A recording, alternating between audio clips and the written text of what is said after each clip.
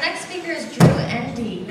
He's a faculty of bioengineering at Stanford and president of the BioBricks Foundation. He's a member of the National Science Advisory Board for Biosecurity and the Committee on Science, Technology, and Law. He's also a co-founder of Gen9 Incorporated, a DNA construction company, and the iGen competition at Genetic Engineering Olympics, now engaging 4,000 students annually. So please welcome Drew.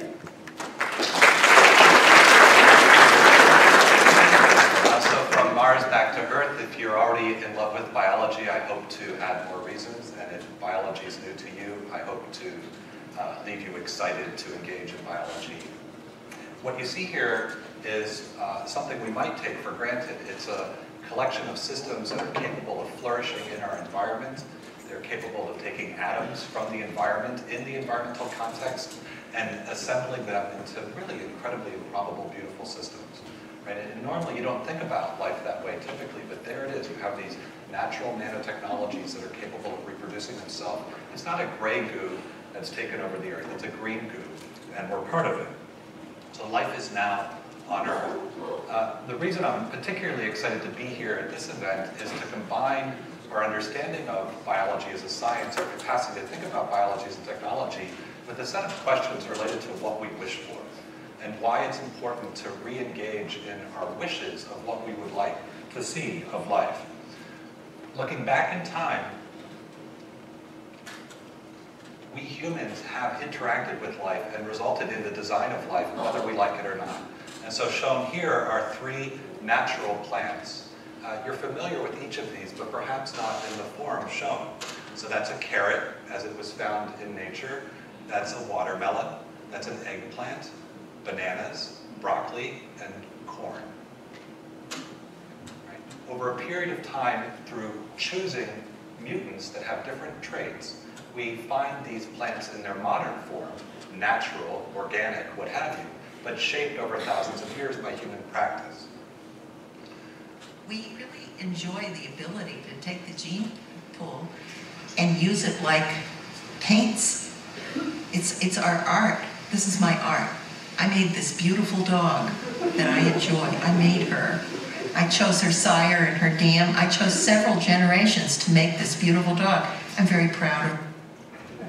As soon as you can choose, you can decide what you want, you can select and breed. We do this not just for plants, but animals.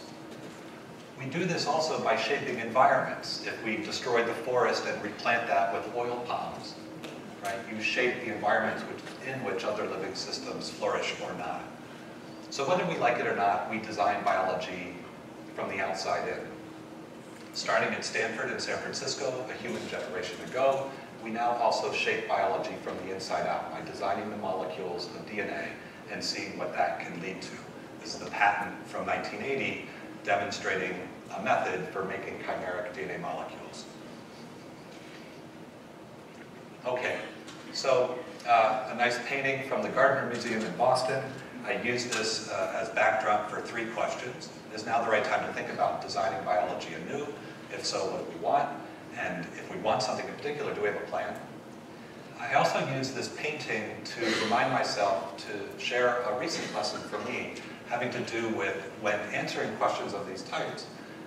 It's not that there's one correct answer, but there is a plurality of possibilities we might want to support and sustain debate around. This is what I'm going to try and get through. So here are some outcomes of genetic engineering over my lifetime. Not that I was involved with this, but as I grew up, this is what was happening in California. Once genetic engineering was invented, Genentech making recombinant insulin for treating diabetes, Amgen making erythropoietin for treating anemia or cheating in the Tour de France, Amyris making artemisinin for treating malaria. Now, highlighted in the peach color overlay is the tool used for designing the DNA. And it's really cool, right? They're using BAMH1, a restriction in the nucleus, a little molecular scissor that cuts DNA in a specific sequence so that you can make a chimeric molecule, cutting and pasting reaction. That was state of the art in 1979. And look, 6 years later, Amgen, how'd they make their stuff for cloning the EPO gene? Well, we're going to convert this site into a BAMH1 site. Right? And how about the methods that Amyris used? Well, they're using different molecular scissors, Sp1 and N3, that cut at different sequences on the DNA, but it's the same fundamental tool. And I focus your attention on tools for two reasons. First, when you think about designing and making creative works, it matters what your tools are. What can you actually shape and realize? Not just what you can imagine, but what you can actually make. The second is, over this period of 26 years, the fundamental tools that support the genetic engineering workflow are practically unchanged. Right? Now let's contrast that with something we're more familiar with, perhaps. This is a workflow in the 1970s around making semiconductor microprocessor-like objects.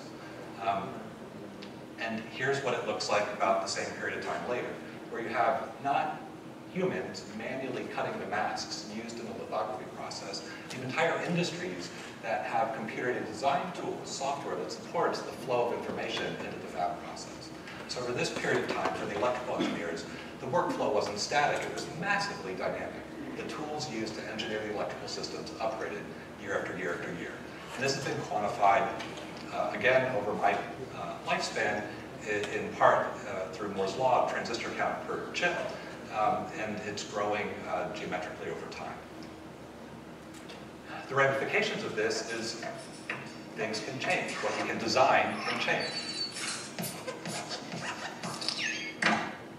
The history of Pixar is really terrific. There's a great interview with one of the co-founders in Wired where they relate how they actually set out to make animated movies 2 times before they got to Toy Story. But they learned that the cost of rendering the animations were too expensive, and so you eventually had to figure out when the right time was on Moore's law to go with Toy Story. So could we take some lessons from engineering, if you will, or anywhere, and see if we could re-engage with biology as a type of material for design and making? And we started asking these types of meta questions back around 2000. One early work product from these explorations was a report commissioned by the Advanced Research Projects Agency. And this is the first 3 pages of that report that I briefed the director of the agency, the director of DARPA, back in 2003. Now let me try and summarize what we said. We said that regardless of what you're engineering, there's a design, build, test cycle at the core. And as soon as you have an idea, you want to design something, build it, see what happens, and then learn from that and just keep looping around. If you wanted to sustain exponential improvements in our capacity to engineer living matter, we'd have to figure out how to upgrade this cycle. And most importantly, sustain improvements to this cycle. And so we said 3 things very specifically. Go back and read this report in 2003. It said, let's separate design from construction. Well, somebody can be an architect of DNA, and somebody else can be an expert builder, a general contractor. We're going to use this tool called DNA synthesis to do that. Let's develop standards to support coordination of labor, reuse of materials. And let's borrow from computer science a concept not shown on the slide called abstraction for managing complexity. I'll give you a quick tour of each of these. So here are bottles of chemicals. These chemicals are derived from sugar. And there are 4 bottles, so you can guess there are going to be 4 bases of DNA, A, T, C, G, 1 in each bottle. Bottles cost about $250 each. I hook these bottles up to a machine. This is a 15-year-old photograph, so they're not state-of-the-art. This machine is called a DNA synthesizer. So if you're familiar with a musical synthesizer where you have a keyboard and sound comes out of a speaker, this machine is going to have 4 keys, the A, T, C, and G key, and depending on the ordering of how you press those keys, you'll get a particular sequence of DNA printed from scratch by this machine. And that piece of DNA is not a line, it's just a tape, right, a polymer of nucleic acid, and depending on what you do with it, you can put it in a cell so that something happens, or you put it on the shelf and store the information there. I'm in love with this technology, in part because it allows you to go from abstract information, i.e. our intentions, our wishes, into physical material instantiating possible biological designs. Okay, so you've heard of Moore's law for computing. This is the equivalent for reading and writing of DNA. And in the blue curve here is the cost of reading DNA or sequencing DNA. How many bases per dollar can you read out? If you give me a piece of DNA, how much will it cost me to tell you what the ordering of the letters are? And the cost down there was, and again, this is a logarithmic curve, the cost down there was pretty terrific, and then it's super accelerated here. Just to give you a little context, the first microbial genome was read in 1995. By 2001, we had the draft of the human genome. It's not because the geneticists got 1 billion times smarter during the Clinton administration. It's because the tool for reading DNA got a lot better during that same period of time. It's also as it's gotten better and better and better, becoming much more affordable. So if you're a pregnant woman, you can now get access to the sequence of your unborn child by pulling a blood sample and having the DNA circulating in your blood sequence, which includes the DNA of the fetus. Huh. All right, now, writing. Writing is in these colors, not as sharp an improvement as sequencing, but improving reasonably well. So for example, when I first started teaching, as you'll see in a minute, it cost $4 a letter to print my students' designs. Today, it's about 4 cents a letter. So in the Intro to BioE course, this is a homework assignment from Stanford. We're going to give you 60 bases of DNA to encode arbitrary messages, whatever you want. One student, she says, I'd like to encode the Stanford logo, a little S and a tree and a bitmap, right? And I can make this a little key code. I can then, write that out in binary digits, but I can then map those binary digits into bases where 00 equals A, 01 equals T, and so on. So if I order this all out, please make this piece of DNA from scratch for me, and now I'll have a little molecule that encodes the Stanford logo. All right, so that's a typical homework assignment from last spring.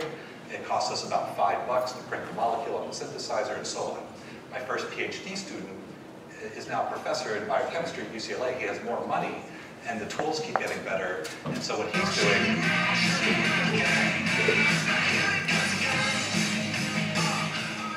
is taking the most recent album from OK Go and encoding the entire data stream of that album into synthetic DNA.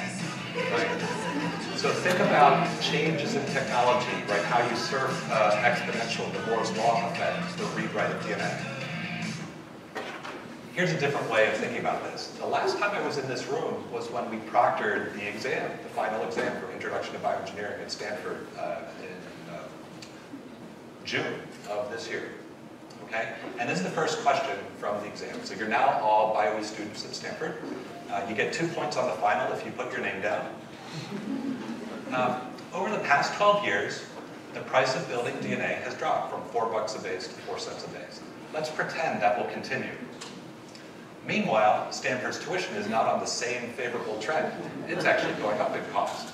And it looks like our tuition doubles every 15 years. And we're now at 50 kilobucks a year.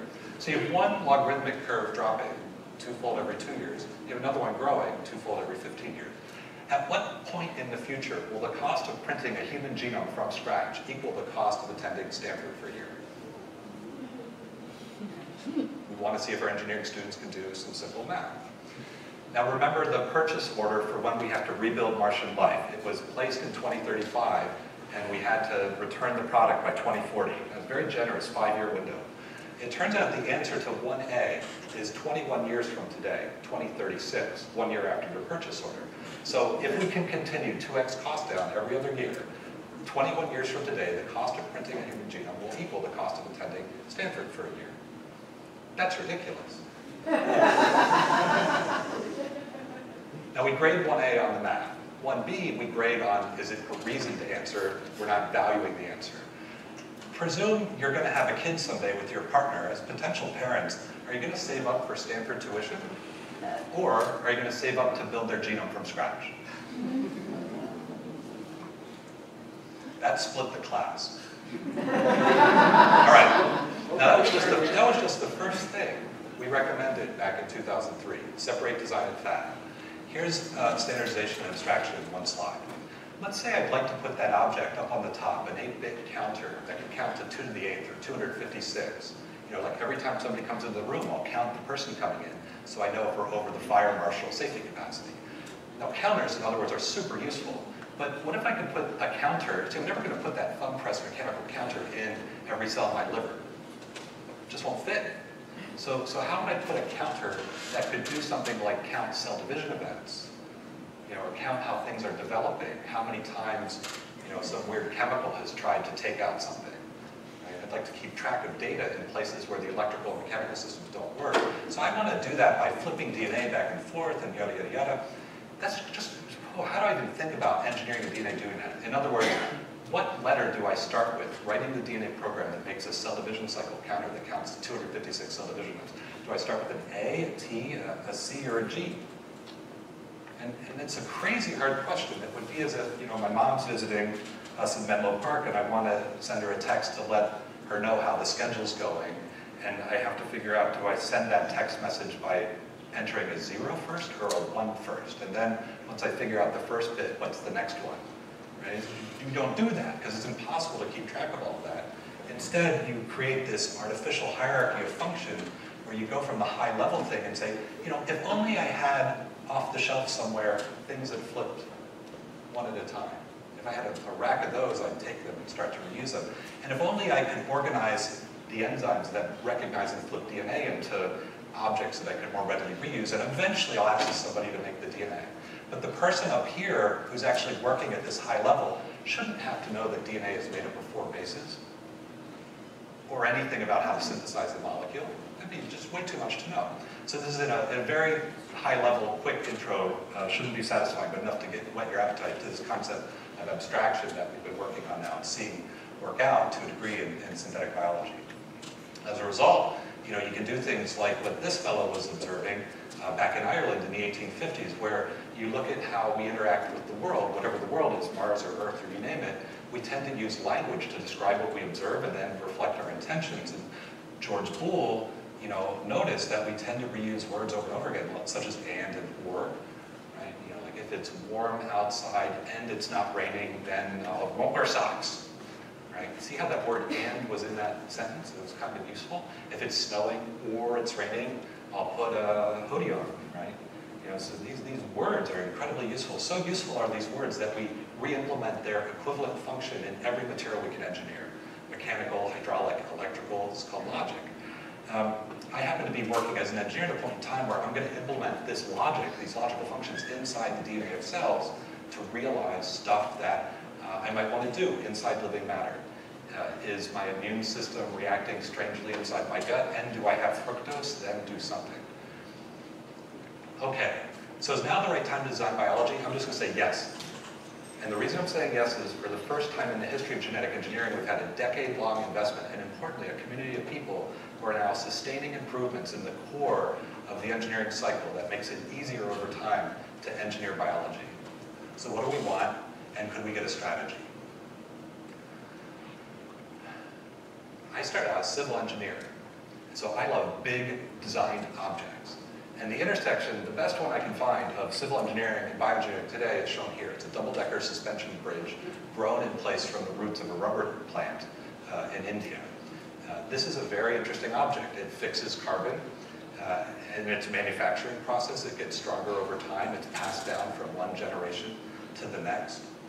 I used to think this takes too long to make, but it takes us a long time in the San Francisco area to make bridges.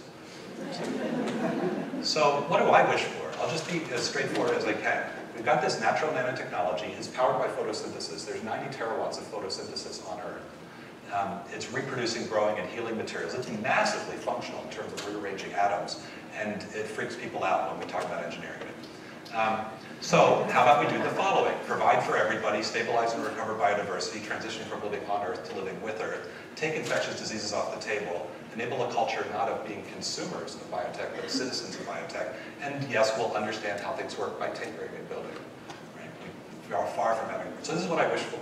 I encourage you to figure out what you wish for biology, because we're on it, and whatever comes out will basically be what people stand up for. Could we develop a strategy?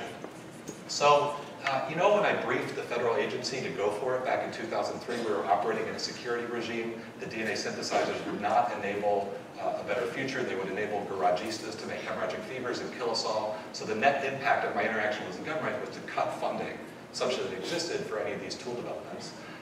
We instead then took it to the people, and in particular the students, which are the genuine renewable resource at universities. And we said, would you be willing to work with us to help figure this out? Now remember all these people, but this one, this lady in particular. So these are our first 16 students. Some years go by, and as mentioned, this is now the Genetic Engineering Olympics. Go to igem.org, the International Genetically Engineered Machines Competition. There's a couple weeks ago in the Heinz Convention Center in Boston. It's no longer on a university campus because the class is, it's not an online course, it's a physical course. It's as big as a university operating on an annual basis.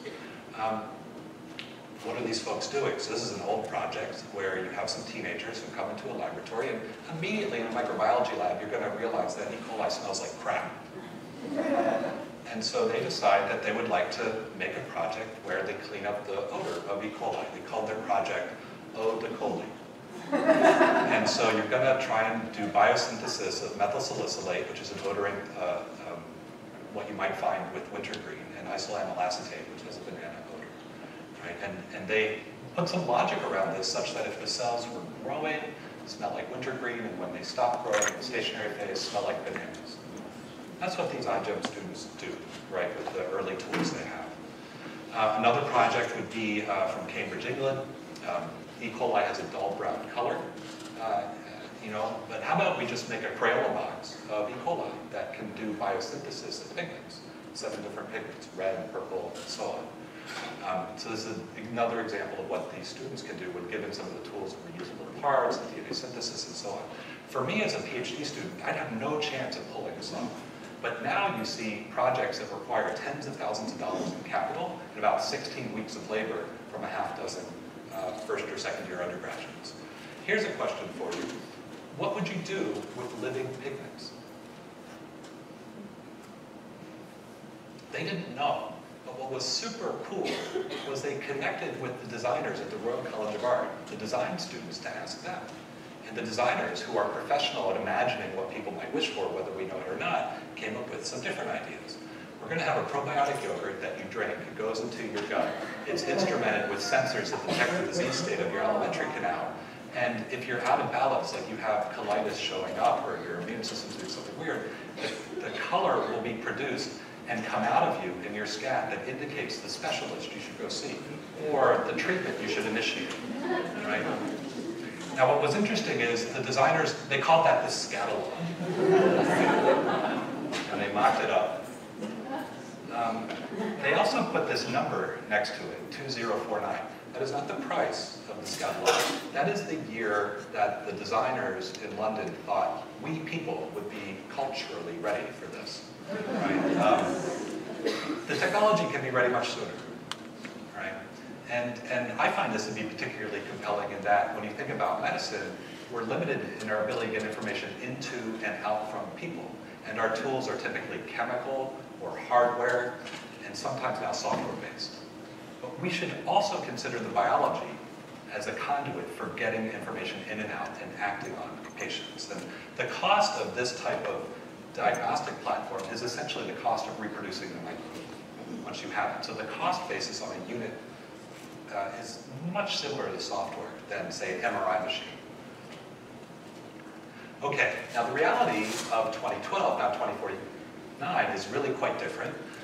We have a domestic product that includes genetically engineered technologies. It's about 2.5% of our domestic economy, of order 350 gigabucks a year. It's coarse-grained into 3 sectors. It's grown over time since the birth of genetic engineering, about 10 to 15% year-on-year growth of revenue. This is a massive contribution to the economy. It's of order mining, extracting stuff from the crust of the earth. Biologics are medicines, which you're familiar with. Industrial stuff would be enzymes, like in your laundry detergent, to help degrade food stains on your clothing, and then with plenty of controversy, GM food. Okay, so this is what our students graduate into, the so-called domestic and global bioeconomy, bigger still. They also graduate into descriptions of wishes and ambitions, all right? And that's really what I want to leave you with. Please start wishing about the biological future you want. Here's a 10-year-old wish. Think about all the things we need in our society, and let's just unpack this one. How do we make all the crap we use? Stuff on the seats and this whatever, right? And typically right now, a lot of it goes from fossil feedstocks through a whole bunch of chemical conversions at massive scale to make the materials we consume. And a proposal from the Department of Energy is to basically refactor, redesign, re-implement all of civilization's material supply chain to go from real-time biology, not fossil biology, right? And make the same stuff, right? But make it through a different supply chain. Remember that lady I asked you to remember from the course in 2003? She's now graduated, and she is the president of a company in Boston that employs about twice as many people called Ginkgo Bioworks. They are the organism company. Their business offering is somebody comes to them and says, I wish I had an organism that makes whatever you want. And their output is the organism that makes that. And they get paid to make the organism, and they get royalties on the processing of that organism when it goes to market. That's how they have business. Right? So, you know, the world that our students that we ship go into may or may not be perfectly aligned with everything we wish for. Here's an example of what that could look like. This is from Amyris in Emeryville, California. These are yeast cells, and they're making, I believe, farnesene, oily molecule. Right? So a lot of people call this the industrialization of biology. DuPont, a company now over 200 years old, is working through how to adapt their business strategy. They'd like to be 300 years old someday, still making money. They have 6 products on the market today that make money by building with biology. They imagine that their entire product catalog of materials becomes bio-based manufacturing. And they're trying to figure out what's the plan. And one of the things that comes out of those discussions is effectively, most of biotechnology has not yet been imagined, let alone made true. When you try to bring biology to market at scale, whether it's for food, in agriculture, or manufacturing, you have knock-on effects, right? So this is the sailing pavilion for the Beijing Olympics, where agricultural runoff carrying nutrients results in blossoming of natural organisms, overwhelming what would normally be a nice place to go sailing or swimming. Similarly, if you zoom out and come back in and you go, where are we going to grow all this stuff? We're going to have sustainable bio-based manufacturing. We're going to have to grow it somewhere. And from the World Wildlife Fund, a representation of how we use our land on Earth, 24% of the land on Earth that's capable of growing plants is now not under significant human direction, right? Meaning it's pretty much wild. So when we bring forward the industrialization of biology, do we shift and lose more of that reservoir of wild plant growing land, or do we go in the other direction? What do you want? By the way, as a bioengineer, these molecular gizmos I'm using to do stuff inside cells, I cannot, and nobody I know can really design those from scratch. We're harvesting or borrowing from natural biodiversity those objects and then repurposing them to do new stuff. So if I am not, as a bioengineer, a frontline defender of natural biodiversity, I'm a disinterested idiot. Right? Just to give you a sense of how urgent that is. More strange things, right? So remember, this part of the talk is what's our strategy for getting to the future that we might want. In the bioengineering buildings, the engineering quad on campus, I can buy food, it's awesome. Being able to eat is really great, and I love this stuff. These expensive, fruit smoothies. They come with labels, so let's examine the labels. This is the ingredient list, easy to read. This is the ingredient list as prescribed by my government. And this is the ingredient list as prescribed by politics. Cultural politics. So I don't have much of a problem with this one. Why would I want to eat a modified organism? That sounds horrible. I'd like to eat an engineered organism. Right? So I can talk myself around that one, no problem. But this smaller text, I just can't escape. Because they say, if a bioengineered version of an ingredient exists, we're not going to use it. And I'm in a building with chemical engineering on the outside and bioengineering on the outside. So, the bioengineers are eating stuff that's opposing bioengineering. That's strange, culturally strange. Now, lots of good reasons for that, but also it's a strange situation to be in. So could we develop a strategy? Daisy Ginsburg and I and others wrote a book about a year ago called Synthetic Aesthetics, and Daisy had this amazing observation, which is essentially, to paraphrase the quote, are we really going to make the engineering of living matter super great from a technical perspective and nothing's going to change? Do we really have to promise that the world won't change as a result of realizing a massive upgrade in engineering capacity? That just seems crazy. And the Synthetic Aesthetics project, which I'll give you an example of in a second, sort of started to wrestle with that question. Now, to set this up, I want to show you this very important video of rabbits.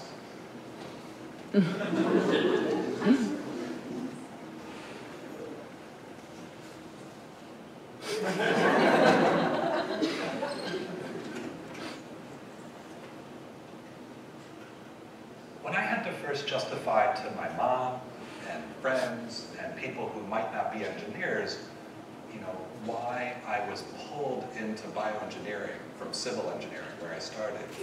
I represented that I am, for example, a member of the clan of opposable thumbs, that part of being human is to make, to create, to design. And I'm simply carrying on that tradition with a new type of material, living matter, as my justification for why what I was doing was a normal thing to be doing. That's fine. You know, the utility associated with making, right? I'm suspicious, though, that, and I was taught this lesson from my old professors back east when I went to visit 20 years after graduating, that there's another way of thinking about how to engage with stuff. And it's not, you know, men and women the maker, but people as players, people who play. And this idea that before you have a culture of utility, you need to create a culture of play. And the rabbits here are illustrating sort of an implicit question. Who taught them how to do what they're doing? You know, they don't, there's not some big, you know, University of Rabbits where you go learn how to do this, I think. So maybe we learn how to, maybe we just, you know, even though we're a generation into biotech in its current form, maybe we need to revisit what it means to play with biotechnology. So synthetic aesthetics picked this up. So here's a quick vignette from one of the 6 projects that we commissioned.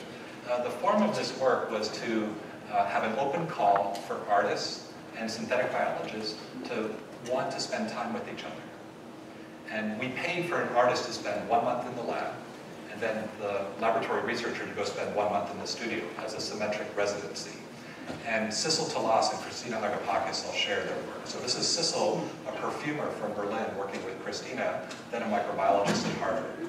And Sissel at the time was super interested in the odor or perfume of cheese. As people know, cheese has different odors. They went to the cheese shop in Cambridge, Massachusetts, and pulled core samples of the stinkiest cheeses and brought them back to the lab and plated out on dishes to grow the microbes, to do sort of determinative microbiology. And that was a nice thing to do. But it triggered conversations because at the time in microbiology, and still today, one of the most amazing things happening is we're coming to understand what's called the human microbiome, the microbes that live on us, on our skin, and in us. And they're all over the place. You know, we are microbes as much as mammals.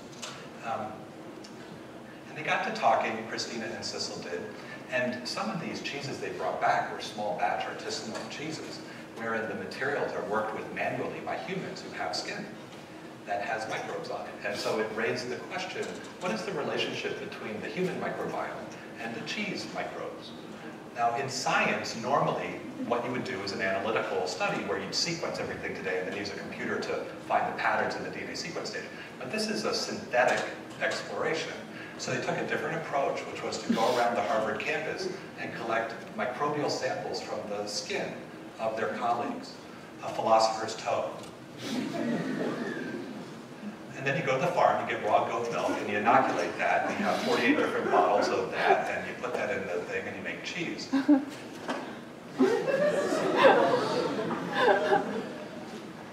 I happened to be traveling through Boston when they brought out a platter of 48 cheeses, and we hadn't worked through the biosafety aspects of this, so we didn't eat it, we just took it. And I can report that the cheese made from the microbes found in Daisy's armpit is divine. It has a citrus floral bouquet. It's really quite stunning. The cheese made from the microbes found on the toe of the philosopher, you would have to invent a new adjective for me to describe how foul it was. It was the worst odor I've ever encountered. Now, at an abstract level, this project really threw me for a loop. I wasn't expecting any of this. They did all of this in about 2 weeks from getting together, right? My mom, growing up, you know, said things like, treat your body as a temple, you are what you eat, and so on and so forth. Finish your greens, and so on and so forth. And this project reversed that. It said, we eat what we are. And somehow in modernity, we've, for good public health reasons, established these barriers between what it means to be a modern human in the peninsula, right, area and biology. But this project is teaching me to reconnect, right, and to re-engage. Okay, so to begin to wrap up, pretty fast actually, I want to just leave you with some wonderings. So let's live in the future for a little bit. Let's presume that the nerd rapture has occurred. Every bit of science anybody wants to know about life has been worked out. Every technology any bioengineer ever could imagine wanting exists. Then what? Well, we've made living matter completely engineerable. What's happening? How are things different? What are the transactions? Does money still matter? And if so, how's it made? What are the platforms? What's needed that nobody's doing? And most importantly, is there anything unique about this future that biology can help us get to? Superpowers that living matter has that might help us get the world we want. So, remember the keynote some years ago, just a few years ago actually, we've got 3 new devices, a music player, a web browser, and a phone. It turns out to be one object. So now I want you to imagine Apple or Google or maybe even Facebook announcing a new product. It's the personal DNA synthesizer. Call it the stink jet. Right? And it's great. It does 3 things. It will let you make your medicines right where you are, whether you're on Mars or in Menlo Park. It will let you store your memories into DNA. Why would you give your love of your life some really dull, boring block of carbon when you can encode your love poems and photographs into a piece of DNA that's compressed into jewelry? Much more meaningful. And your kids, man, everybody's going to want to learn by doing stuff. And you know, you got Minecraft on the computers, but we're going to have Microcraft. You know, mushroom building blocks. You know, the stink jet's going to power all of this. You're going to want it. All right? People, in other words, might be able to make a lot more locally if you gave them DNA printers to let you go from information to the physical DNA material. And the organisms you'd run this DNA in are things that eat sugar, methane, light, crop, debris, and so on. Let me just give you a test, right, to see if you can start to integrate this. Not to give you the right answer, but just to think about the future you want. So this is an artifact. This photo is an artifact of our current society. Brad gets a lot of money to market the stuff in this bottle that's made in a centralized facility and then resold through duty-free catalogs on airplanes, and the stuff has to be physically trucked around, and people slather the stuff all over them so they have a particular odor. Right? So now you have the StinkJet DNA printer. You have an online store called iFumes. You download for 99 cents the DNA sequence encoding the biosynthetic pathway of the particular odorants you want. Remember that iGen project that made the odor-holy? You then slather that DNA, the code, if you will, on your epidermal ecosystem, the microbes that live on you, and perfume is now programmed. Right? You have living programmable scent generation. No cost of transportation. No centralized manufacture. Other issues to work through. Brad, you still got to pay Brad, right? Because somebody's got to market the heck out of this. So, for example, right? Imagine that Del Monte Foods has a free download called Banana-Free Banana Bread. You put this DNA program in your yeast, and you make banana bread with no bananas needed. You get the odors of bananas. PG&E is selling an engineered methanotroph that actually you can divert the natural gas in your house, not to burn and make heat, but to actually make food. You know, a third of your natural gas supply should be enough atoms of energy to make a food for a family for every day. It'll taste like not so great right away. You know, Hawaiian Tropic has an algae that makes sunscreen. Samsung has an engineered mushroom that makes a cell phone. That's a free download if you subscribe to the data plan. You know, Google Life Sciences has the Google Diagnostic, the diagnostic yogurt. They figured out how to bring that to market. 99 bucks to American Cancer Society gets you a download program for an engineered T-cell to erase various pre-tumors, and so on. Right? Just to stretch you and think to, you know, the nerd rapture has occurred. What's happening in the world? Okay, so zooming out. How do we realize a society of citizens? I happen to be in the middle of a place that seems to result in shipping of technologies that turns people into consumers. And when I think about my boy who's 2.5 growing up, I don't want him to live in a society of consumers. I want him to live in a society of citizens. I don't exactly know what that means, but I know I'd prefer it. And then I think this is real current and pressing. We've been living on Earth, and we need to get to living with Earth. When the engineering school at Stanford was started, it was 91 years ago. There were wild grizzly bears in California. There's 2 billion people on Earth then. There's 7 going on 8 billion people today. The number of animals apparently that are in the populations in the wild on Earth has dropped by half since I've been born. That just isn't good, and you know, we got to upgrade that massively. Okay, so to end, is now the right time to think about designing biology? Yes, because there's sustained improvements in the tools. Don't take that for granted, but it's happening. What might we wish for? I gave you one quick synopsis. Come up with your own, please. And let me leave you with this. Do you have a plan? Do you have a strategy for realizing this biotech future? It really is up to us. Thanks very much.